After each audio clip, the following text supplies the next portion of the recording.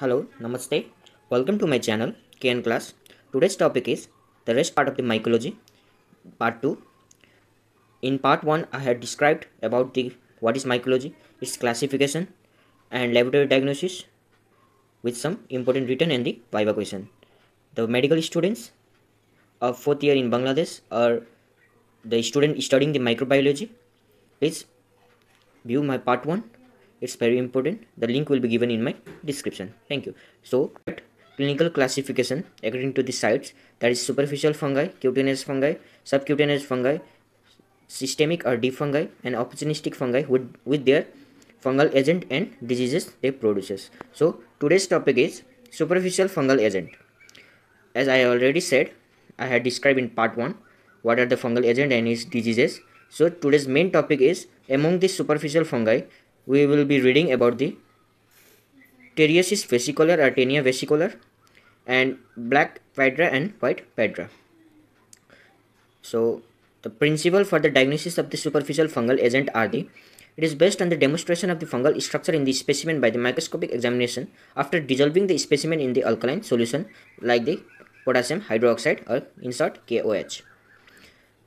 As we take the specimen from the skin and skin contains the keratin layer, so it need to be removed to see the fungal growth in the microscope easily. So we dissolve the specimen in the alkaline solution, the potassium hydroxide, which is keratolytic.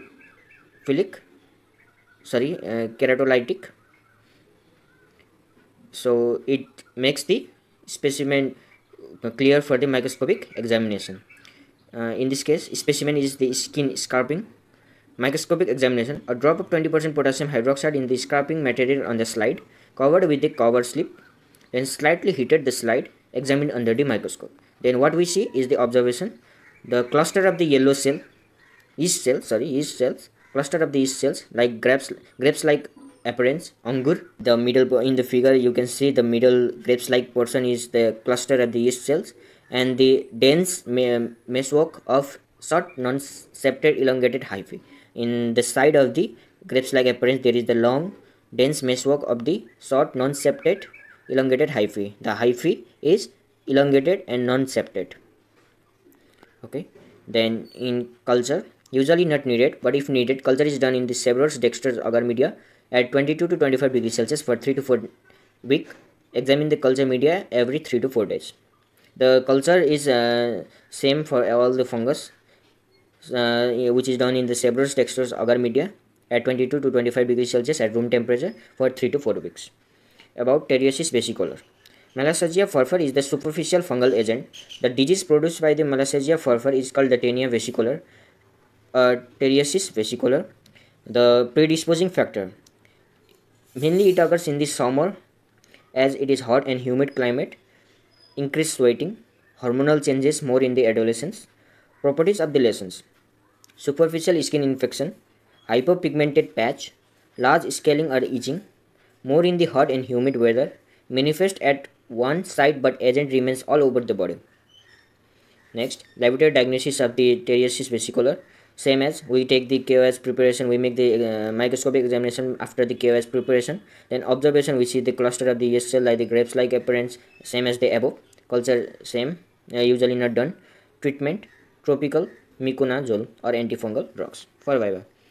It does not grow on the severous dextrose agar media. The Malassezia furfur or the superficial fungi usually does not grow well at the severous dextrose agar media. So the media is prepared by adding the butter or the olive oil in it, where the fungus grow well. Pedra. It is one type of the superficial fungal disease. Types: black pedra and white pedra. Black pedra, it is the nodular infection of the hair shaft caused by the Pedra horti. White pedra, it presents as large, softer, yellowish nodule on the hair caused by the Trichosporium cutaneum. Black pedra is called by the you need to know the causative agent of the black pedra and the white pedra and where it infects. So the black pedra is causative agent is the Pedra horti, white pedra Trichosporium cutaneum, and black pedra infects the nodular infection of the hair shaft, whereas white pedra present as the large softer yellowish nodule on the hairs. Diagnosis: examination of the shaft of the hair. Treatment: removal of the hair and application of the tropical antifungal drug. We can see the white or yellowish nodules in the hair shaft, and in the side video there you see the large nodular infection of the hair shaft. Now next, cutaneous and the subcutaneous mycosis. Cutaneous fungi. They infect the skin and skin appendages like the nail and the hair, etc. As I have already said, my part 1 video is all about the classification. So in this part 2 I will not be stating about the classification. So please, the link is been given in my description. So from among the cutaneous and subcutaneous mycosis, the main important topics are the dermatophytes and the mycetoma or Madurella foot. Dermatophytes. Dermatophytes are the group of the fungi which are keratinophilic and has the ability to infect the skin and the skin appendages like the hair and the nail. So they are the keratinophilic, means they love the keratin layer of the skin. So they are usually the subcutaneous fungi. So properties or features of the dermatophytes are they are keratinophilic, so they infect the keratin containing tissue like the skin, nail and the hair, utilize the keratin for the metabolism, cannot grow at 37 degrees Celsius, so they do not produce any systemic diseases, they cannot grow in serum. The deep fungi or the systemic fungi only produces the diseases systemically. Clinical types. According to the site of infection, tinea capitis means the tinea of the scalp and the hair from above to downward. Then tinea corporis, tinea of the skin of the trunk and the limbs. Tinea chloris, tinea of the groin or jock itch. Tinea pedis, tinea of the feet, athlete foot. Tinea unguium, tinea of the nail, onychomycosis.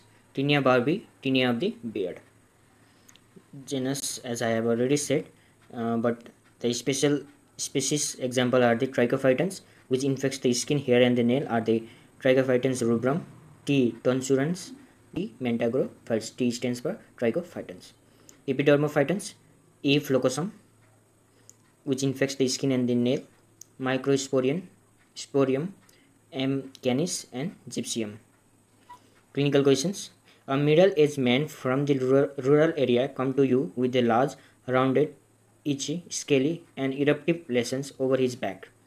The middle-aged man from the rural area means he may be the farmer who has the direct contact with the soil and come to you with a large, rounded, itchy, scaly and eruptive lesion over his back, that is tinea corporis, as the lesion is in his back.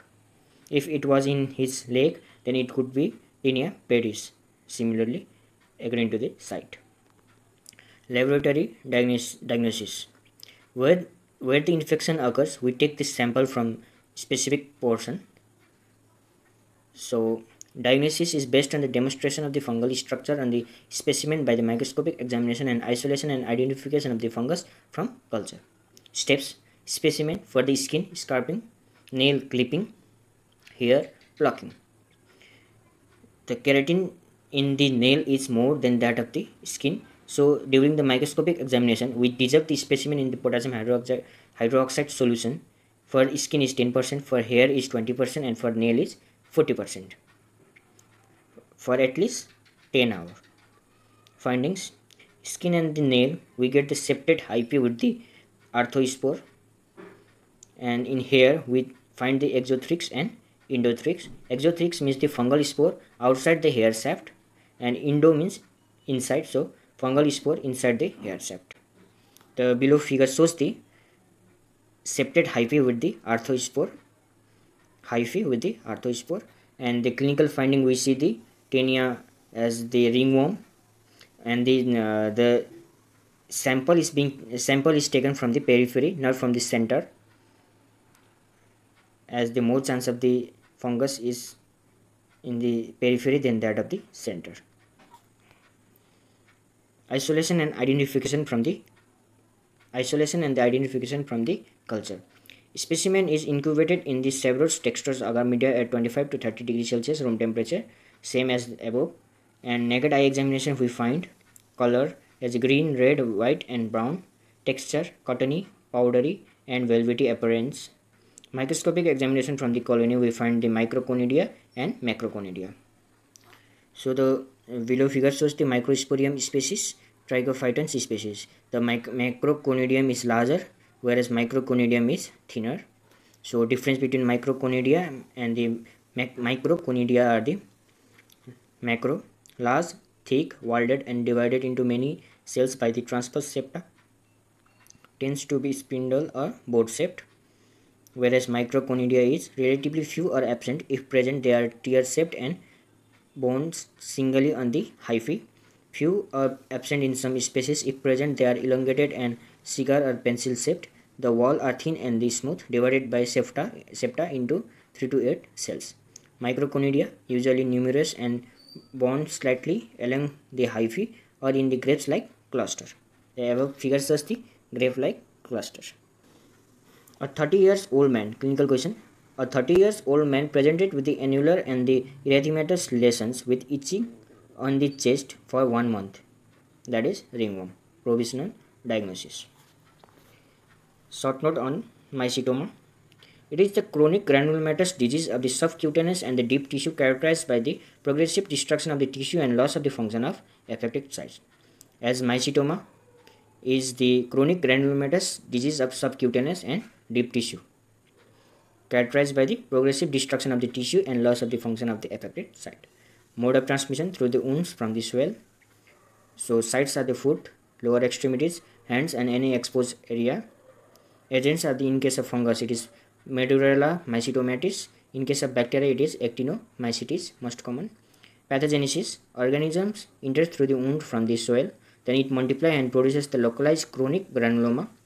Formation of the subcutaneous nodules, then formation of the abscess, discharge of the pus through the sinuses.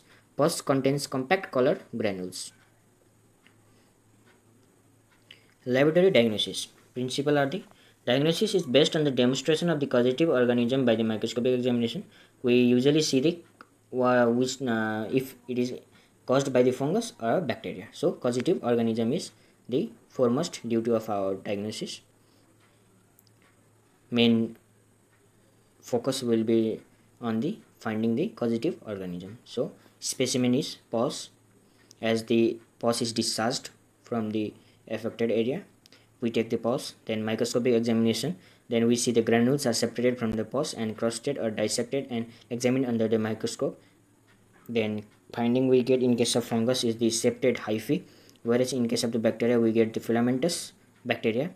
Now treatment, if in case of fungus then antifungal drugs is given and surgical debridement of the necrotized tissue. In case of bacteria we give the antibiotic, that is tetracycline. Tip or the systemic fungal agent. Among these the important is the histoplasmosis.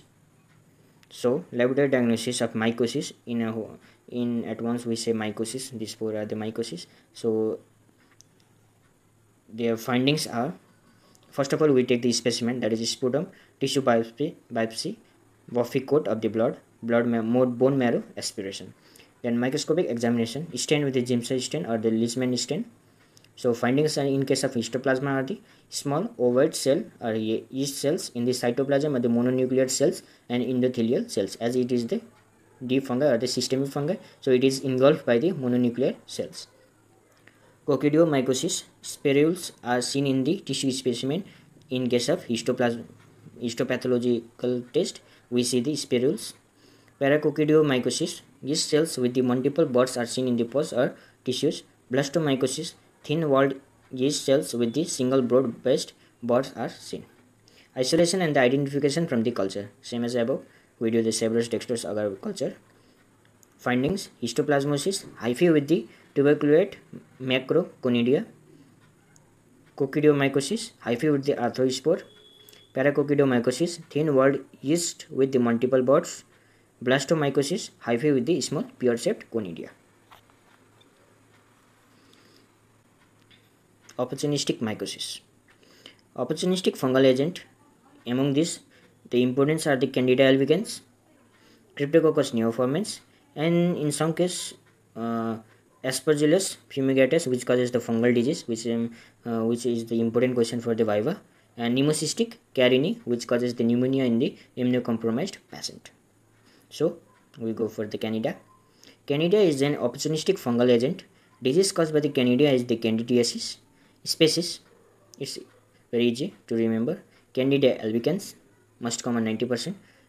Candida tropicalis, glabatra, pseudotropicalis, and the habitat are it remains as a normal flora of the skin and the mucous membrane of the GIT, respiratory tract, and female genital tract.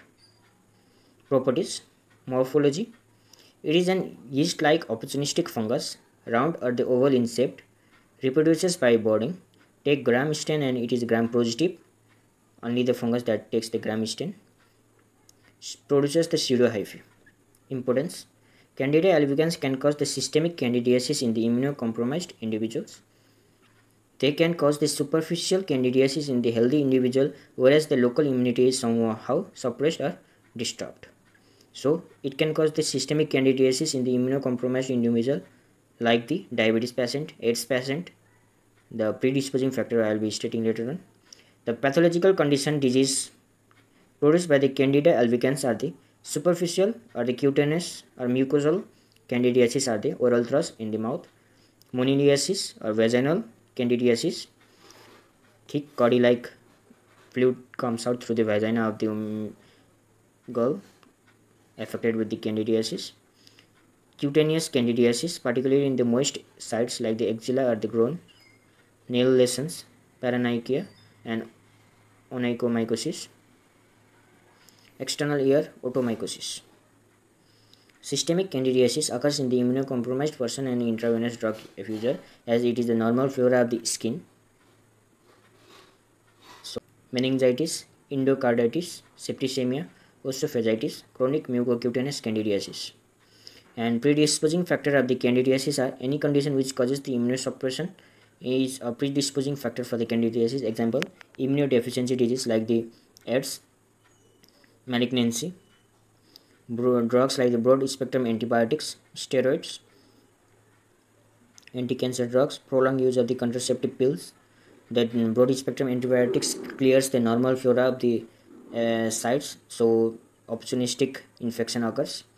Endocrine diabetes mellitus, physiologic like the pregnancy, extreme age, old age and infancy, traumatic bone or maceration, other indwelling catheters. Risk factors for the moniliasis are the vaginal candidiasis, loss of acid pH of the vagina. Diagnosis of the candidiasis. Steps. First of all, we take the specimen, depends upon the site of infection.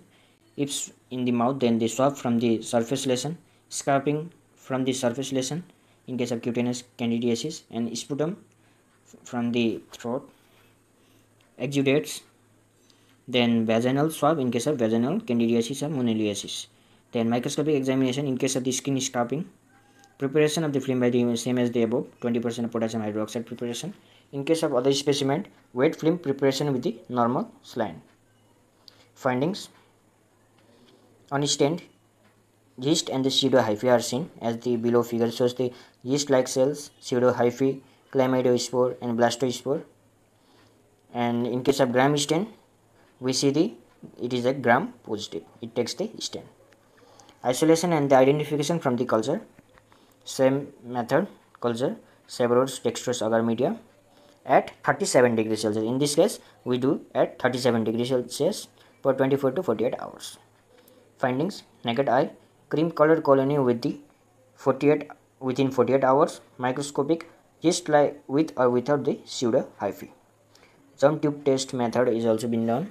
Like the small amount of the specimen from the growth of the culture is taken, mixed with the 0.5 ml of human serum, incubated at 37 degrees Celsius for 2 to 4 hours, then examined under the microscope. We see the tube-like outgrowth of the yeast are found. Biochemical ferments the glucose and the maltose but not the lactose. Clinical questions. A diabetic woman which is immunocompromised presented with the complaint of the vaginal discharge and itching. On examination, the discharge was found thick, curd-like, cheesy appearance, not firmly adherent to the vaginal wall. Example, vaginal candidiasis or moniliasis. Cryptococcus neoformans. Cryptococcus neoformans is an opportunistic fungal agent properties. It is the only capsulated fungus, round or oval in shape. It is not dimorphic, that is no mold forms. Diseases: cryptococcosis, cryptococcal meningitis, asymptomatic lung infection, skin and the bone marrow infection. Pathogenesis of the cryptococcal meningitis: inhalation of the Cryptococcus neoformans, infection of the lungs, dissemination occurs in immunocompromised patients, goes to the central nervous system causing meningitis. Laboratory diagnosis: it is most important Cryptococcus neoformans, as it is only the capsulated fungus, so it is usually asked in viva. So specimen we take as it causes the meningitis, so specimen should be cerebrospinal fluid, serum of the patient and the sputum. Microscopic examination: indent ink preparation. Then we see the round or the oval yeast cells surrounded by the wide unstent capsule. As the indent ink does not stain the capsule, so it leaves the wide unstent capsule area. Culture same as 37 degrees Celsius, as it is the systemic fungus. Finding: cream colored mucoid colony, as it is in the figure I have shown. Cream colored colony, mucoid colony. Serology: CSF or the serum for the antigen or antibody latex agglutination test. Diseases produced by the aspergillus: infection of the skin, eye, ear and the other organs. Fungal ball in the lungs. Allergic bronchopulmonary aspergillosis. Remember, pneumocystic carinii is classified as the fungal yeast on the basis of the molecular analysis, but medically it is still considered as the member of protozoa. Pneumocystic carinii is the cause of pneumonia in the AIDS patient. Fungal ball in the lungs. The aspergilloma is a clump of molds which exist in the body cavity, such as a paranasal sinus or an organ such as the lungs. Mainly affects the people with the underlying cavitary lungs disease such as the tuberculosis, sarcoidosis, bronchiectasis, cystic fibrosis and systemic immunodeficiency. So it mainly occurs in the patient with the tuberculosis, and we diagnose is by the IgE antibody test, IgE level rises and chest x-ray. Please like, share and subscribe my channel for further more videos. Thank you for watching.